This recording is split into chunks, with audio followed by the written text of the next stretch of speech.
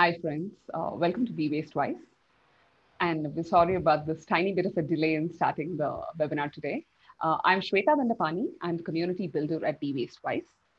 Today, the topic for today's webinar is design and consumption for the circular economy. We have Robert Crocker, who's a consumption and waste expert, who's moderating today's webinar. He has moderated other webinars for us in the past. Please head to the video panel section of our website and you will find the webinars that Robert has organized and has also taken part as a panelist. Robert is going to speak to three other panelists today. We have Juan Levitsky, who is a waste and recycling expert, Nikki Wallace, who's a director at Net Zero Lab, and Paul Huxtable, who's an industrial designer. As usual, we will take your questions. Please drop your questions in the Q&A section, and Robert will pick and choose them wherever he finds them relevant in the conversation. So over to you, Robert. Thank you so much, Zeta. And hello, everybody. This is a really interesting topic because more and more governments around the world are now embracing the circular economy, but much of it is being driven by the waste industry, by recycling, and the waste crisis, the global waste crisis. So there's but the circular economy involves, as everyone says, involves more than this. It should involve design, policy, and also consumption. And unfortunately, these topics tend to get left off the list. It's only really now that in more recent days that people are beginning to look at the implications of the circular economy for design and consumption. So what I'd like to do is to start asking my esteemed panelists, if we look at circular businesses in the world, after we look at a few standout larger companies, most are relatively small-scale niche companies that are embracing the circular economy, perhaps where you have an inspired leader who sees an opportunity that seems profitable and good for the environment. How can more businesses be induced into dealing with the consumption end of this spectrum? The fact that we are now producing more goods more efficiently for more people faster and at lower costs. And this business model now dominates everywhere in the world. How can we induce those companies producing, say, everyday plastic goods to start embracing the circular economy? So maybe I should start with Paul and Vaughan, who are particularly involved with this. Yeah, Vaughan here. This is a really difficult issue to scale circular economy enterprises quickly. And I think the part of the problem is that it's very hard for companies to get a line of sight on circular economy. So what we don't have are a large number of case studies in multiple sectors, which allows people to learn about what they might do in their own business. But aside from that, I think probably government needs to play a stronger role in the fact that, you know, some of the small companies and some of the large companies are making a leap of faith, but it's not a level playing field. So while some are making large advances in this area, the others don't see the opportunity, and it's also, they think it comes at a cost to them. So I think government needs to level the playing field a bit and apply some incentives to get people to change their business models, and to also work with companies to enable them to see the opportunities.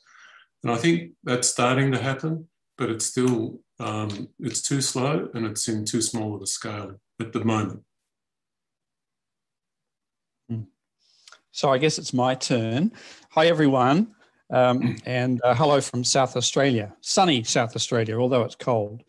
I agree very much with what Vaughan is saying. But one of the biggest problems I find, bear in mind, I've been practicing as a designer since 1971. And to give you a bit of context, between 1971 and now, whilst the population on Earth has increased 2 times, just over 2 times, the production of plastics, for example, has increased 7 times. So the production and use of plastics is running at about 2.5 to 3 times the population growth. That's the first problem, and that highlights design is basically about solving problems, and as a designer, that to me seems to be an enormous problem. So how do we how can we reconcile that? Part of the problem, I think, is that manufacturers and developers of products don't really understand the true cost to our community of their products. They're really only interested in designing it and manufacturing it and getting it out the door. But actually there are ongoing costs related to that product, and it depends on and that cost will vary depending on how long that product lasts. And ironically, I can remember back in 1971 when I was designing plastic products, we were designing them to last 30 and 40 years. And some of those products are still being used in homes in Australia and the United States today. So we need transparency. We need to understand the true cost. And I think once we understand the true cost and allocate that cost where it deserves to be, then I think we're going to see a dramatic change in attitudes and a greater acceptance of circular economy. Thanks, Paul, and thanks, Vaughan. That's a very useful start. You know, we brought up the issue of design and how circular designing products in a way that they last is not only very challenging for businesses. You know, what is the business model? Where is the value here? You know, question comes up. But designers themselves have, since 1970, got out of the habit of designing things to last. And this raises some very interesting issues, because until very recently, circular designing for the circular economy was a very rare, like a unicorn, a very rare beast indeed. There are a few groups, experimental groups, there are a few people advocating for this, but very few mainstream companies were embracing it. And I think this is beginning to change. But what I'd like to do is ask, you know, how can working designers create goods that satisfy consumers, trained to expect things that just don't last? You know, if for example, you know, the mobile phone we have, you know, is now designed to last, or expected to last, only a year, how do we go about reconsidering this and, in a sense, retraining consumers? And this brings up not only design, but communication and advertising as well. And so I'd like to bring Nikki in at this point, if possible, as well. Thank you. Thanks, Rob. Yeah, it's a really tricky issue for design. We're trained, and I come from a design background as well, and we're trained in some very particular ways that aren't necessarily suited to what's needed within circular economy spaces. And so the shifts that need to happen within design to orient design towards a more systems kind of focus are quite significant, and that starts with training, and for many designers that are out there now, retraining and finding new ways of seeing design in some broader social and cultural contexts. But there's another kind of underlying issue that we can probably start scratching away at, which is this idea about relationships. And I think we're asking designers to design goods and products and services that might bring people into closer, stronger, longer relationships with those products. But we don't necessarily have those kinds of relationships with people or nature. anymore. And so I'm wondering whether some of the work that needs to be done is actually at a deeper level, that we need to start focusing on how we bring people back into relationships, not just with goods, but with one another, with the world around us. And so there's some deeper, more cultural and social work that needs to be done at both an individual, at a designer, at a business, and at a political level, to start to nurture this idea about relationships between things. Do you think, I mean, this is something, Paul, you might want to comment on as well.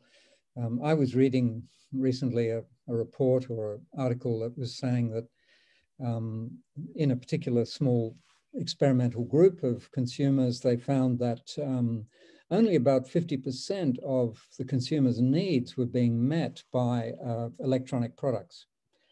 I was a bit shocked because I thought, oh, you know, Apple would be on top of this. Just, now this is looking at it from a circular perspective. Are we actually receiving products that are frustrating simply because it's convenient to the manufacturer, who wants us to buy the next best thing?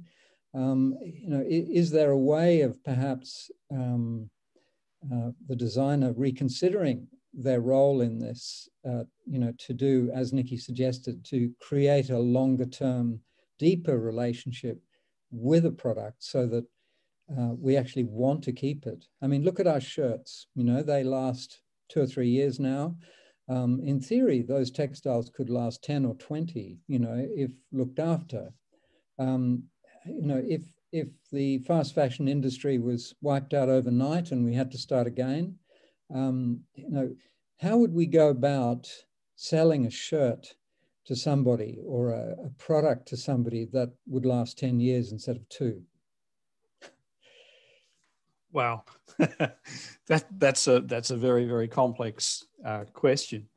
But I need to, before I answer that question about the clothing, I mean, for me, good design is entirely a you know, a human-centered approach where both social, environmental, and economic goals come into play. And traditionally, I think in the last perhaps 20, 30 years, they've been seen by industry almost to be adversarial goals, but they're not. They're entirely compatible, and we're living in an age where they need to be entirely compatible.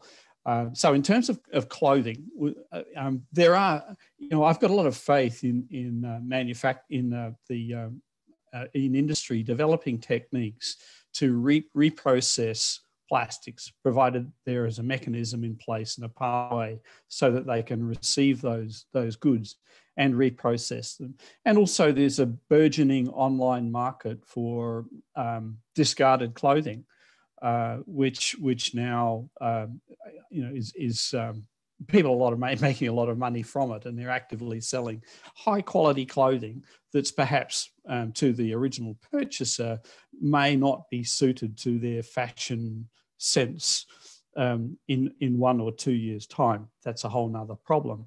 But you know, I think there are mechanisms being put in place now that are economically viable to enable, firstly, reuse of that clothing or repurposing of the fabric that is used to make that clothing. I've got a lot of confidence that there is enough happening in that space. What I don't have confidence in is the ability of governments to move fast enough to respond to the rapid growth of waste in this world. And I think that's an area that needs to be focused on certainly into the future. So Vaughan, what are your thoughts on this? Because you've been working in this space for longer than anyone here.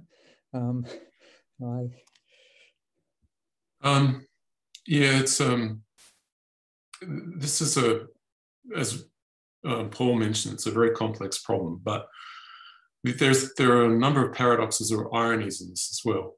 So people design products that are designed to last a very short period of time, but they're using materials which will last forever.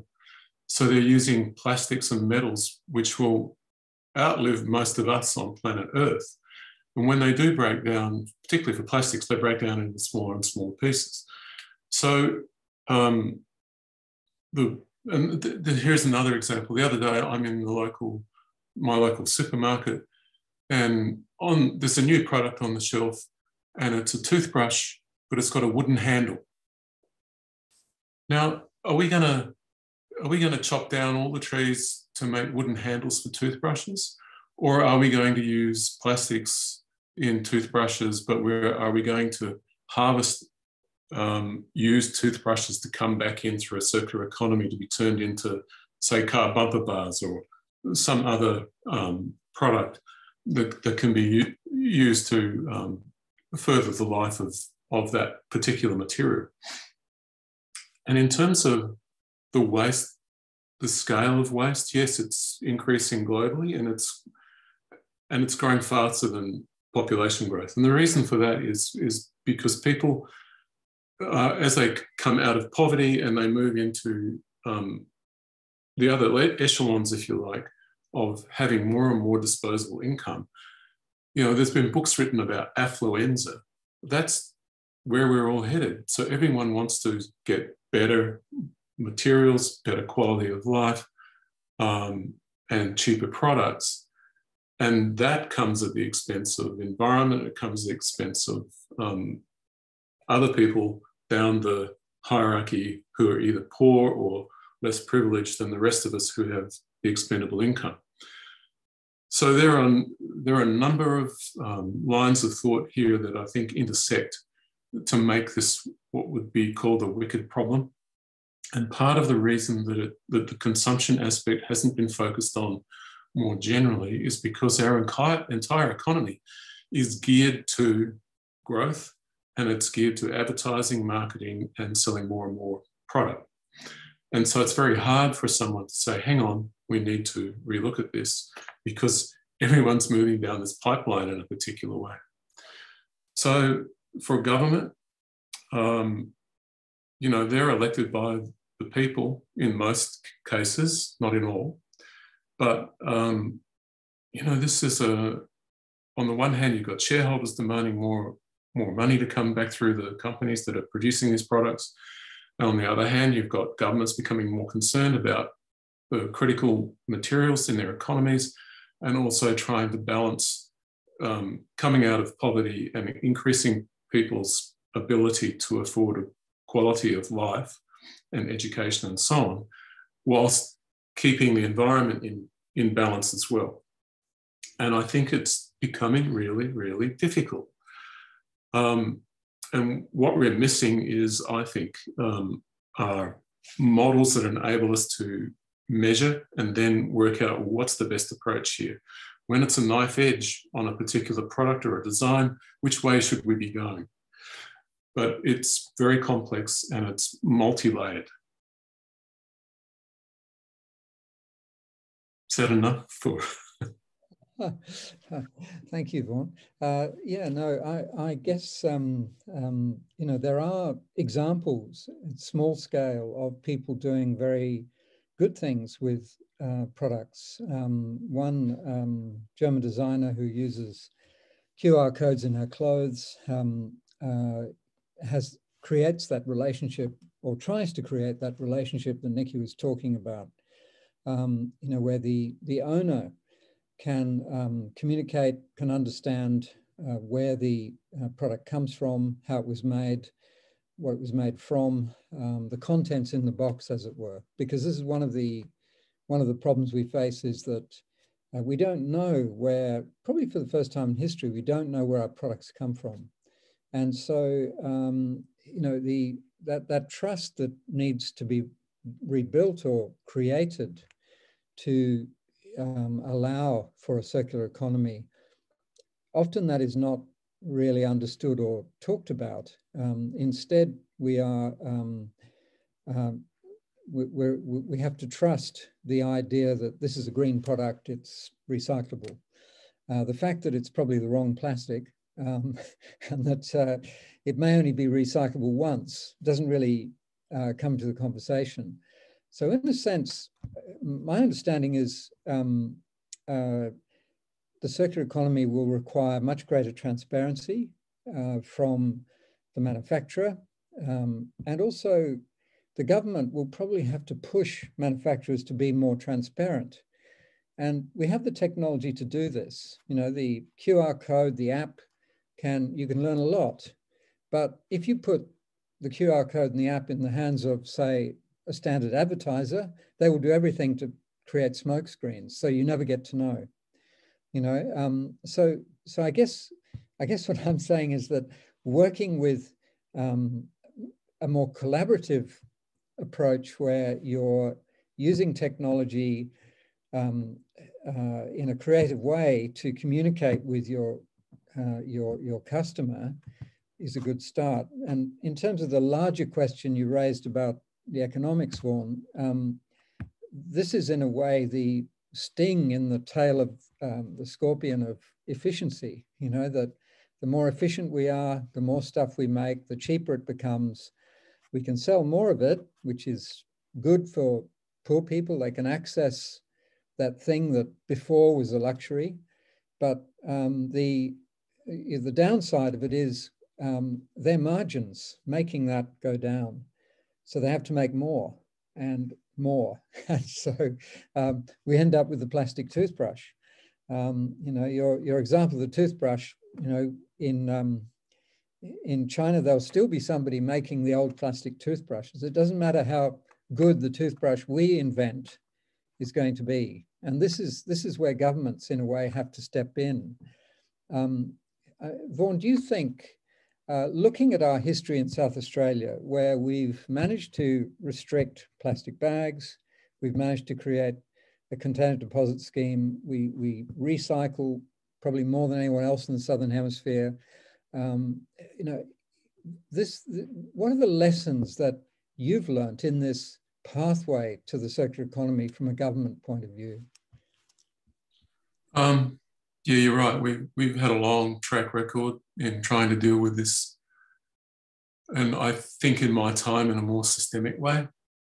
So when container deposits first came in, it was because there was a litter problem. It wasn't really conceived as a way of extended producer responsibility about taking care of the resources and getting those materials back so that we can reuse them or recycle them. So the kind of the headset around this has gradually evolved over the years, but there's some very pertinent learnings, I think. One is that, in my experience anyway, the public are very much attuned to getting this change. And the reason I say that is because whenever we went out to do a public market survey around container deposits or single-use plastics or bags or whatever, we would get between 85 and 97% of the public saying this is a good thing to do and it's something that we want to see happen. And we see not only the environmental benefit, but it's also in container deposit legislation, there's an economic benefit that flows back to the consumer who gets paid for however many drink bottles he returns or she returns.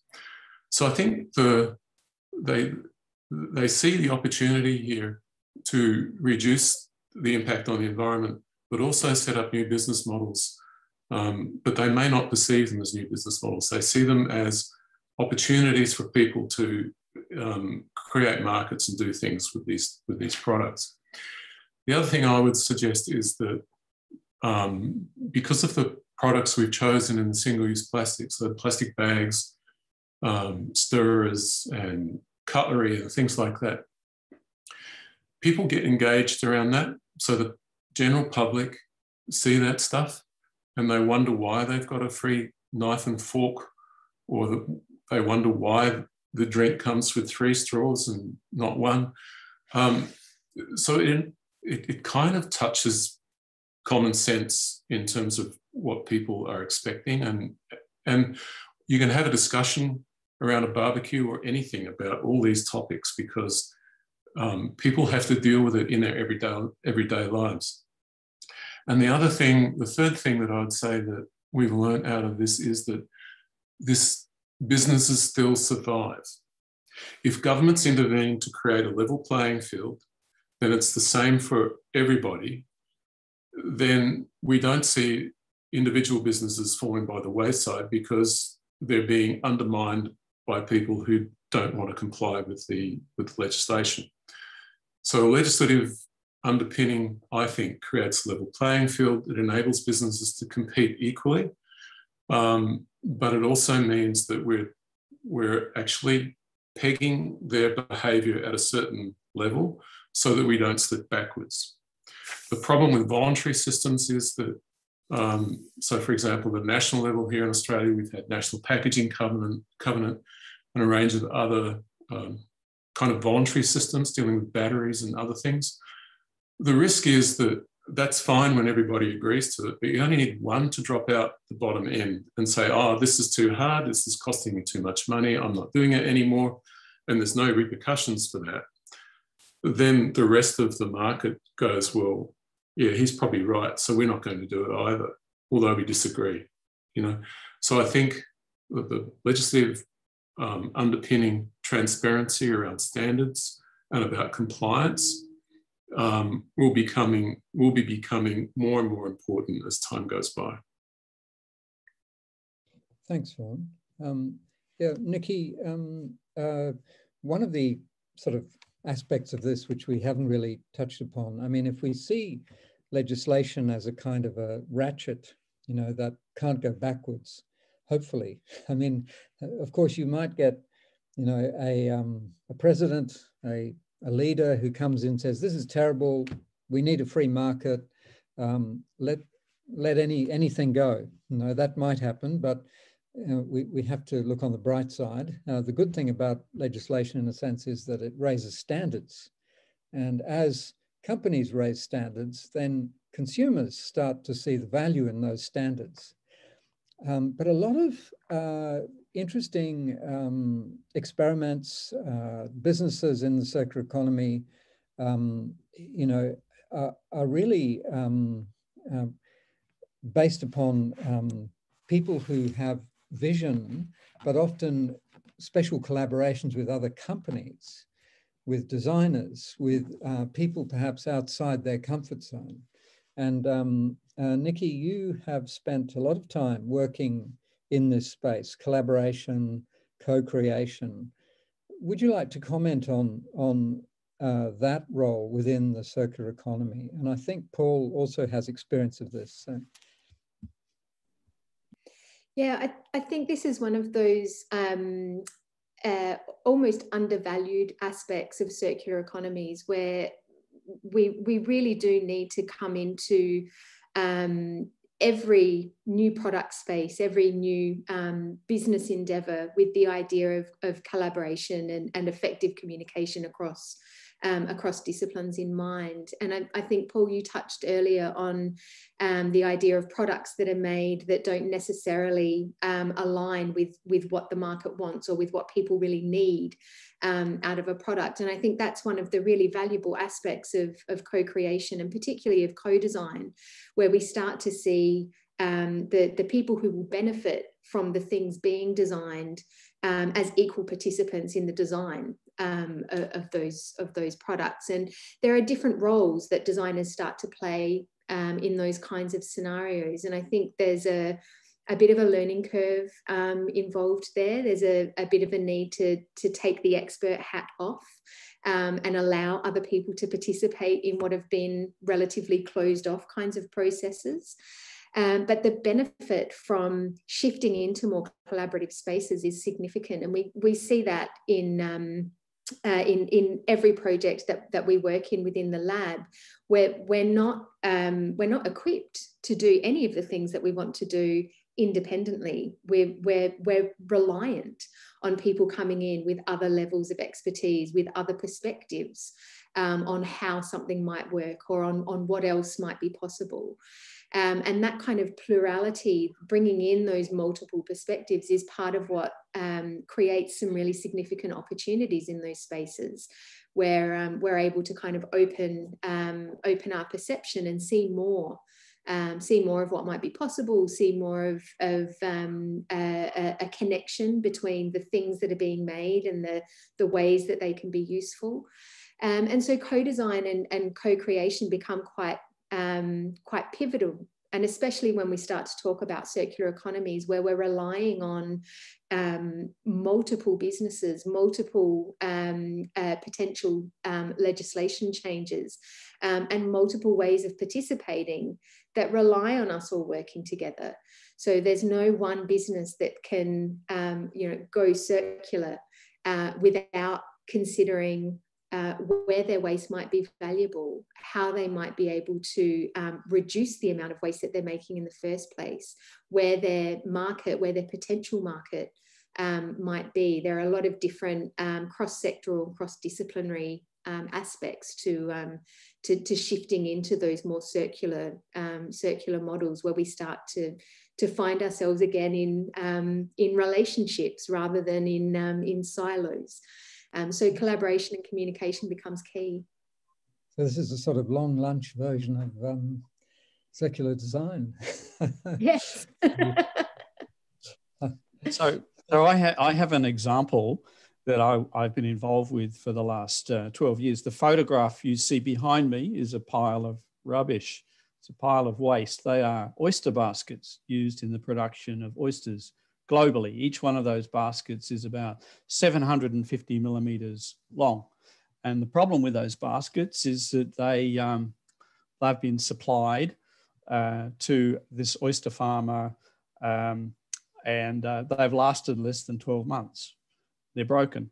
They have a warranty of only 12 months.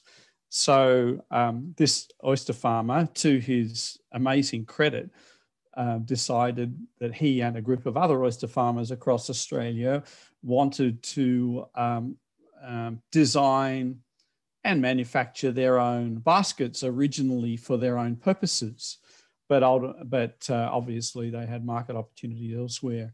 And now I was asked to get involved as a designer. I'm not an oyster farmer. I knew nothing about oyster farming. And so what I was really pleased about was that these oyster farmers were prepared to step way outside their comfort zone to find people that with experience in particular skill sets that would enable them to explore as many options as possible to come up with the right solution to their problem. And so, and I've right throughout their business structure, I've been assisting them not only in the product development, which is what you would typically imagine a designer would do, but also in the material selection, in the way that they manufacture the product, in the way they package their product, in the way they ship their product internationally and interstate, and even in the way that they test their product to make sure that it does perform.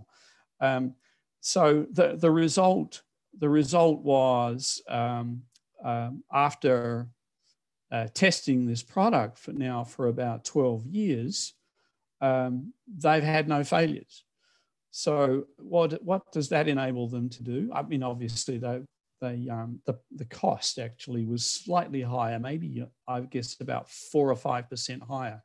But when you imagine that each hectare of oyster lease has about $250,000 worth of infrastructure, and this particular oyster farmer, for example, has 30 hectares, you can imagine if that packaging is or basket is failing after a year, you can imagine the cost. So all of a sudden, he's now got a new design and a new system to deliver that product to other oyster farmers that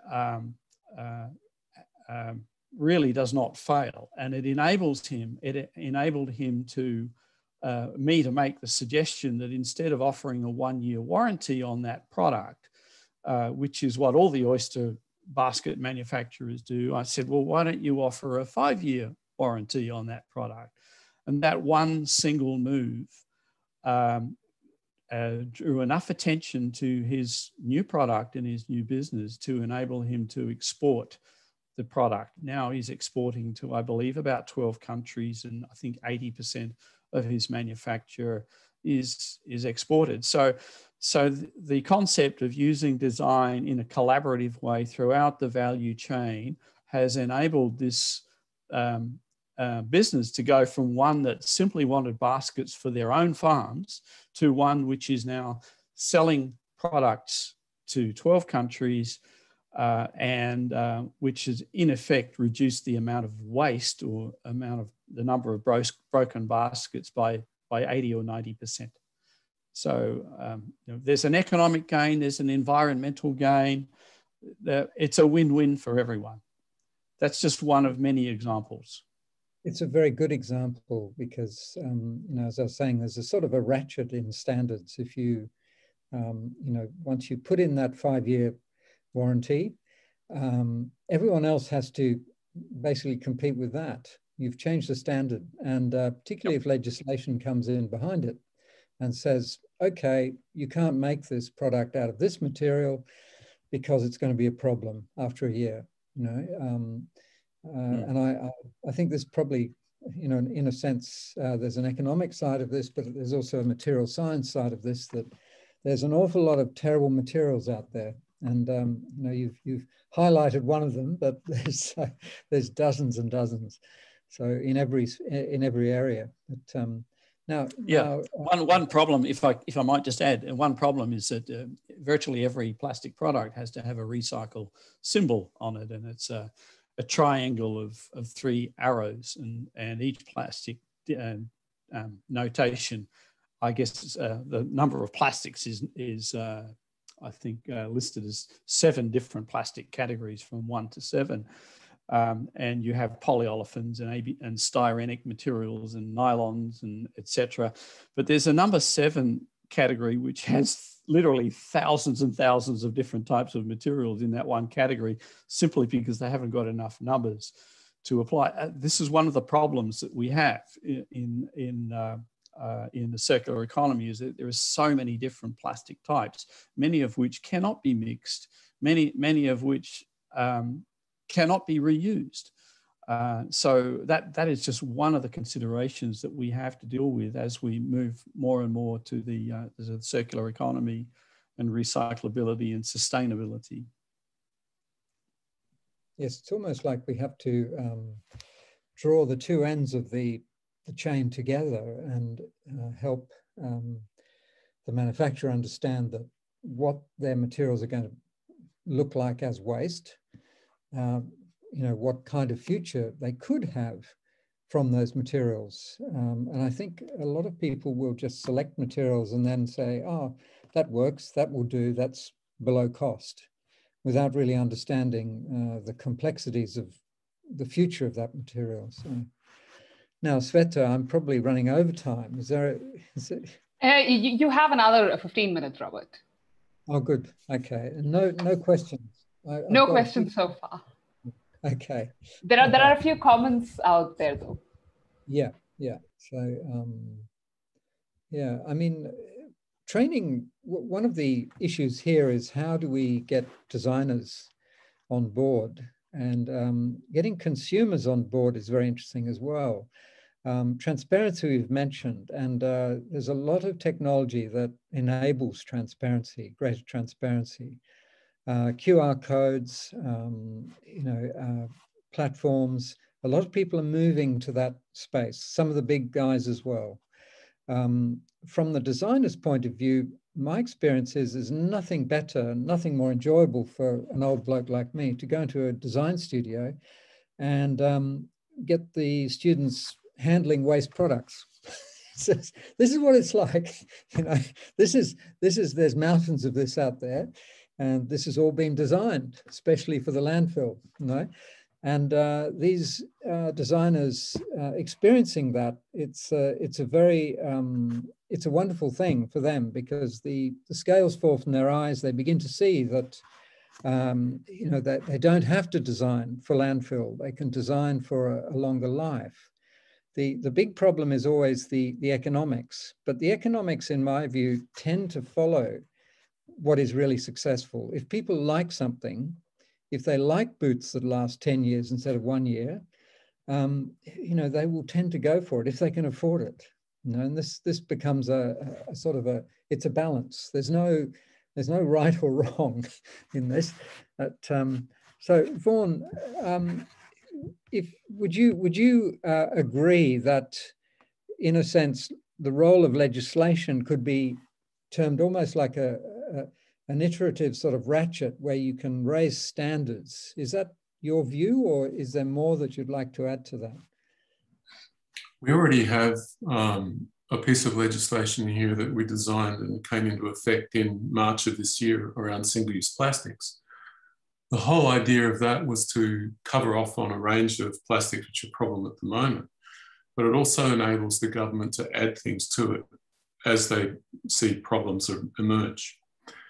And the big things that are going to have to be looked at are things like coffee cups, produce bags, a whole range of packaging material which is designed for a single use and designed for discard. And that effectively bans it.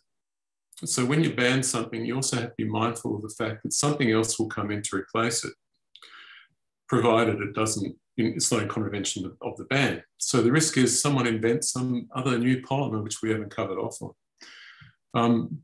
So we have to keep it broad. So this is getting back to design again. You have to design legislation which can adapt and move with the times without going back to the drawing board. When we go back to the drawing board, you can probably kiss goodbye 2 years of work to realign everything and get it back in before the Parliament and get it agreed to, and then it becomes law. The drafting of legislation these days, certainly here, you have to go through all this consultation. You have to consult with the industry, you have to consult with the public. But that can be a good thing, because if we're out consulting with the industry, it alerts us to issues that we hadn't potentially thought of.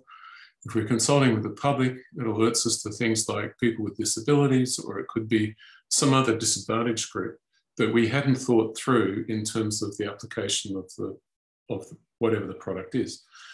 So I think, going forward, there's probably a need for some, almost a book, if you like, on how to design legislation as much as it is about how to design products. But while I'm thinking of design of products, there is more and more work or things being available, tools being made available to designers to enable them to test their products before they enter the market to see if they are actually recyclable. Classic is a tool called PREP, P-R-E-P. It's built here in Australia by one guy who decided to look at all packaging to see if it could actually survive going through a materials recovery facility. So that's a sorting facility for curbside collected recyclables. So that tool is now being applied through Nestle, big companies, big international companies that has a market in the UK, US, Singapore, and it's constantly being updated, but it's not mandatory. So I can see the day when we have these tools and we're going to say, you know what, you have to run your product through these tools to make sure that it is what it says it is, and that transparency that you claim up front can be ratified by the consumer, because there should also be a consumer interface. You mentioned QR codes and things like that. You imagine scanning a product, you go to the website, it tells you how it was designed, what were the source materials, what you can do with it after you've finished with it, where it can be sent, and what its next life is. That would be a very powerful thing to give to consumers. And I think that's the sort of effort or thought process we have to go through to engage consumers in circular economy, because telling them to consume less and all the rest of it will only work for a very few of us. The rest of us are just trapped in in the pipeline, if you like. Yes, and everyone has a good excuse, you know. I think you're absolutely right, and I think the prep is a great example, because I can see, you know, in my mind's eye, a prep for plastics, you know, a prep for textiles, a prep for fasteners. Now there must be thousands, you know, a prep perhaps for this most horrendous and complicated thing, which we all have, which is the latest I've read on this is that every time you throw it away, it's equivalent of 10 years of use, you know, in terms of the environment. So you know, these you know, the further deeper you go into the mud of our stuff, the more you start to realize that we're not looking for one blanket solution. We're looking for this ratchet effect where you're putting pressure on people and you're raising standards towards the goal of actually creating products that last, are okay for the environment, and are useful and lovable by their users.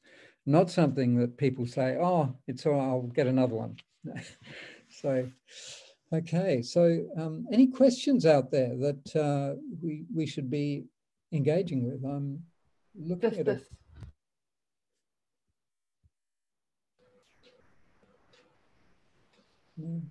All right.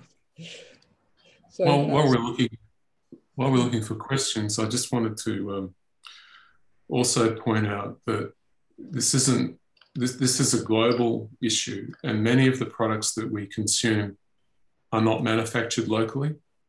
And so to have real impact, this has to be a global kind of effort to enable change. And I know the UN is right behind much of this, but for other governments across planet Earth to actually grasp this and start to work towards some of these legislative changes, I think would be a great thing. And also to learn from each other in terms of what products have been designed that have a circular prospect versus those that don't. And sharing those case studies and stories, I think, is a very important thing to do.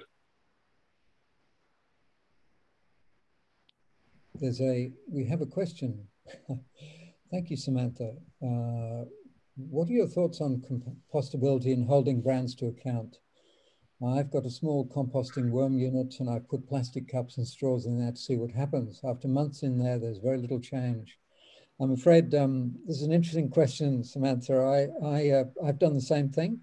And in fact, if you dig in your garden anyway, you'll find hundreds of examples of little bits of plastic. Compostability is very interesting, because with coffee cups, which I think there are over 500 billion produced every year, those throwaway coffee cups, you're looking at too many standards that companies have invented because they're not having guidance. So you've got some that are genuinely compostable, some that are only compostable professionally with heat, some that claim to be compostable and aren't. You know, so it's a really standards again are part of the problem. The other problem, as Vaughan was saying, is that, you know, what are the alternatives, and how are we going to manage the rollout of alternatives? Coffee cups, I was particularly interested in, and we went around interviewing people. We did a report and a journal article, and you know, there's a very interesting issue, because a lot of it is to the change of behavior in society over the last 15, 20 years, where everyone is in more of a hurry. And instead of doing the very nice Italian thing of propping yourself up at the bar and having a coffee, there's this desire to wander around with a cup. And that, of course, involves more stuff. So it's complicated, but it's a good question, because standards, again, it comes back to standards. Now, there's a second question from Grace. Rob, before you move on, can I just add something there as well? Because I think this is one of those opportunities for design to be redirected and to think differently about the outcomes of a design process. And so when we start to think about the day-to-day habits that we have and the daily practices that we're engaged with, that can become, what Kudia would call a unit of design, where we actually start to think about what does it mean to go and get a coffee, and how can we design experiences of getting a coffee that don't necessarily involve the takeaway cup, that what kind of new configurations could there be, and new ways of doing those sorts of things that can have these sort of spillover effects. And so we start to see then less of a focus on the design of the products and the new materials, and the focus starts to then become more on the behaviors that surround the activity itself. And so I think that's an opportunity that exists in this kind of space, where we're potentially opening up for some unintended new materials to enter into a market, where we could be thinking about the behaviours rather than the materials themselves. Excellent, excellent. And I think you're spot on there, because when we look at most of all that rubbish Vaughan was talking about, the single-use plastics, the free straws, the free, that they're all in a sense, part of this problem of behaviour, routines that people get used to. Now, there's a question here on country, the most successful country. There's a really good report, the CGRI report, which looks at circularity gap report, it's called. So if you look that up, you'll be able to find out a bit more about it. One of the problems is globalization, because very few of our products are made where we are, usually.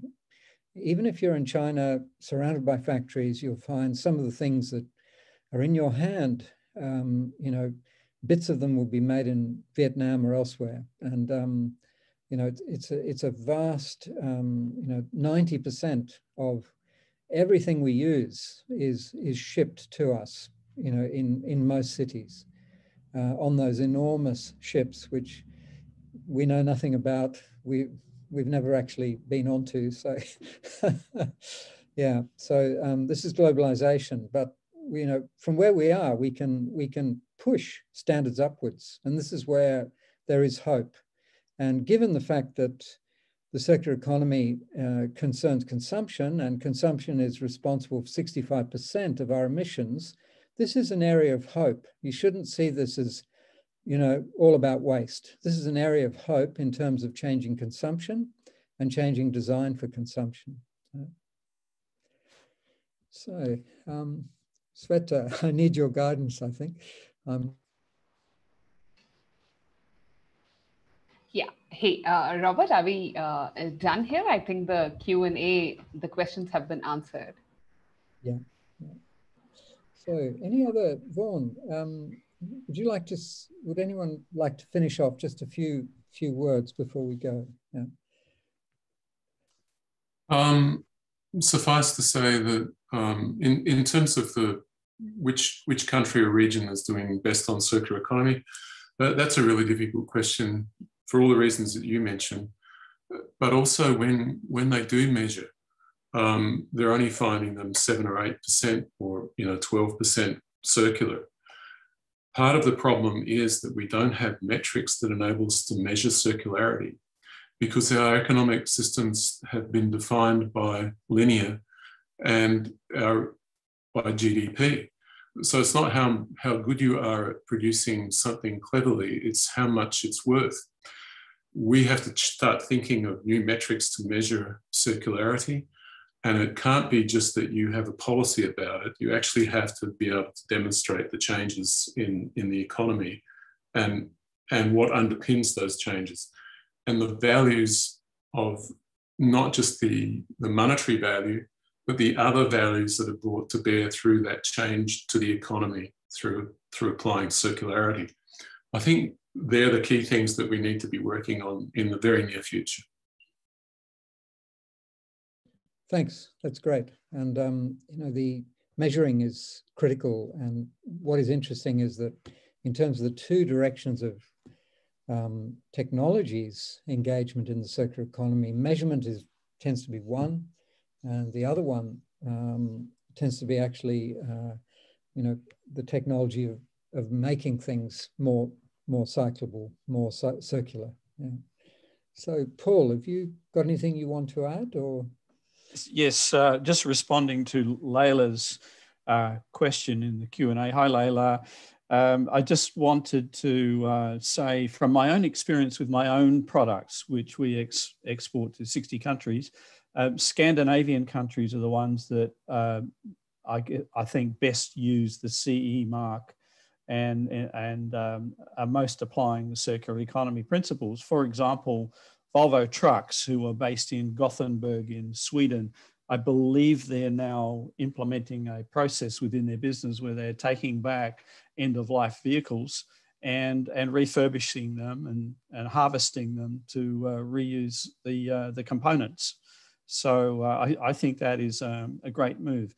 For all of those people listening who are wondering how to engage a designer, I can tell you that the Indian Design Council, the Australian Design Council, the Malaysian Design Council, Singapore, Hong Kong, Taiwan, Korea, they are all actively developing design challenges on a regular basis, focusing on sustainability. And right now, the World Design Organization, which is the peak body, they're running a 2-week World Design Challenge from the 24th of May to the 4th of the 6th. And there are teams put together from all 6 continents to find solutions to specific problems. And the same thing is happening in all of those other design councils that I mentioned. So, and then finally, industry really has to get on board here. For example, in Australia, the Australian Design Council has been recently formed, and the council members are all captains of industry. And we're talking about chairman of the largest bank in Australia, and I think one of the top 10 banks in the world is on this council. So I can assure you, at least in Australia, and certainly in beginning in India and Korea, and Scandinavia, the industry captains are acutely aware now of the benefits that can be derived by encouraging industry to step out of their comfort zone, collaborate, and apply design thinking to their entire business model. It's happening, and those companies that do not do so will fall behind. I think that's all I have to say. Thank you. Nikki. I'll be very brief because I know we're out of time, but I would just add to what Paul and Vaughan have both said, that really what we're starting to look at here is design at a systems level, design that copes with far more complexity than what it's ever had to deal with before, that becomes far more aware of the unintended consequences of the things that we bring into being as a result of the things we design today. And so part of what we're really looking at there is the way that that these materials change based on their context, based on their use, based on their life, and starting to think about ways that we can apply design further up the food chain, so that we're not stuck at the end of this pipeline making things pretty and more saleable, but rather, thinking at a much earlier stage strategically and in circular ways about what we're actually bringing into being. So it's a different way of thinking about design and the kind of ways that we can apply design. Thank you. Thanks so much. And thank you, Sweta. I think we should probably call it a day, and thank you for those who listened in and those who asked questions as well. Thanks. Thank you, Robert. Thanks a lot for putting this webinar together, and thank you to Nikki, Paul, and Vaughan for the time that you've spent today. I'm quite sure while certain examples are very specific to the context of Australia, I mean, what you spoke about pretty much applies globally, the concepts of what you spoke. So thanks a lot. And to those listening in, this webinar will go up in a couple of weeks to our website, but you can listen to it once again on demand since you've registered for it. And we have another webinar which is going to happen in another couple of weeks' time. So please sign up to our newsletter so you get updates about the other webinars that's going to come up. Have a good day. Bye-bye. Thanks. Bye.